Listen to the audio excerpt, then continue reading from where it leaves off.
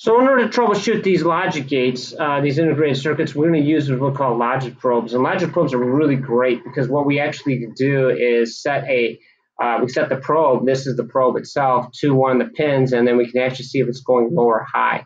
Really good tool, better than DMM. Because remember, on a digital circuit, we basically are using voltages in 0 to 5 volts. So why would we really need a DMM? Well, DMMs still come in handy when you're trying to trace out a wire that actually is broke. So keep that in mind that when we troubleshoot digital logic gates or any logic or digital circuitry, we're going to use a logic probe. A good example of this is, let's say we have this IC right here and we have some inputs here, but nothing's happening on the output here. What we can do is take this logic probe and put it to these inputs. So if we have a 0, 1, 0, we should see it as ground, no voltage, or the light should be red on the logic probe. This one should go green, which means a high, and this one should be a 0 again, or meaning a low.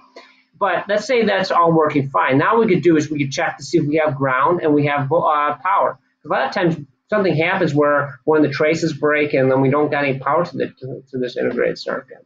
The other thing we can do is check to see what's going on in this output right here. So we'll take the logic probe and put it right out here and test to see what really is going on at this point right here. So that's the true way of actually testing it. That's one way. It's not really a true way. It's one way to test it. The true way of really testing any circuit is, number one, is using your senses. Number one is look for heat. If your chips are really starting to, you get that thermal image coming off of it, or you put your finger to it and it's toasty hot, you got something going on wrong with that chip. That chip is not supposed to get hot. Only chips that are supposed to get hot are driver chips, and that is even very, very rare. So number one, if a chip actually gets hot. Number two is smell. If it's getting hot, it's going to start smelling. Well, don't go smelling it too long because that's not too healthy. But there's a second one, discoloration. Discoloration around the chip itself and around the wires of the leads. So again, always take a look and see what you can look at, feel, and smell before you actually start probing around. Because a lot of times what will happen is that chip, there's some sort of short going on. What I mean by that is maybe we have a short that's going from here to number 6, or maybe we're going from number 14 to number 3 or 4, or even to ground right here, and we're shorting out this chip. So a lot of things can happen. Things drop into it. So keep that in mind when you're troubleshooting.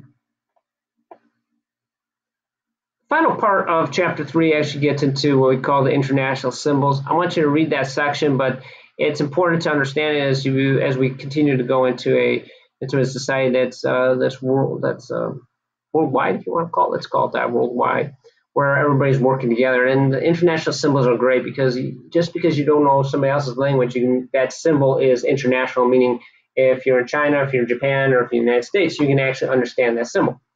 So you don't have to understand their language, you have to understand the symbol. And so if you need to do some troubleshooting and you got those symbols, it's easier to do some troubleshooting.